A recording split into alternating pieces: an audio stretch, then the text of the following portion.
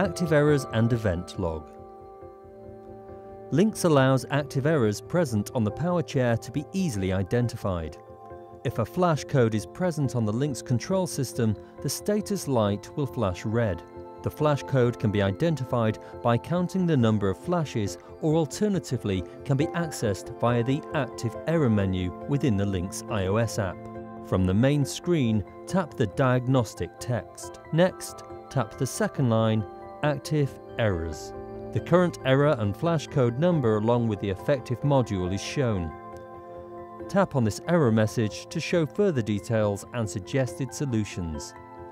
In this instance, it is a park brake fault. With the fault removed, the error message is no longer shown. Tap Back to exit. The event log information can be read live from the powerchair or as part of a saved file. Tap the third line Event log.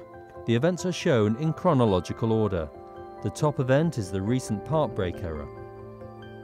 The date and time of the event is shown due to the real-time clock built into the Linx system. It is now possible to see how often the event is occurring and also when to potentially help understand the cause. For example, is it happening once a week at a set time? The error could be as a result of a specific action or situation. Events are also logged and displayed here, such as when the system is powered up, shown as System Available. Tap Back to exit. A Linx program file can be saved and shared easily with the iOS app.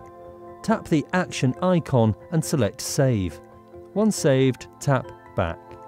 To email the program file, simply tap the File icon. Tap Edit, select the file, and then tap the Share icon.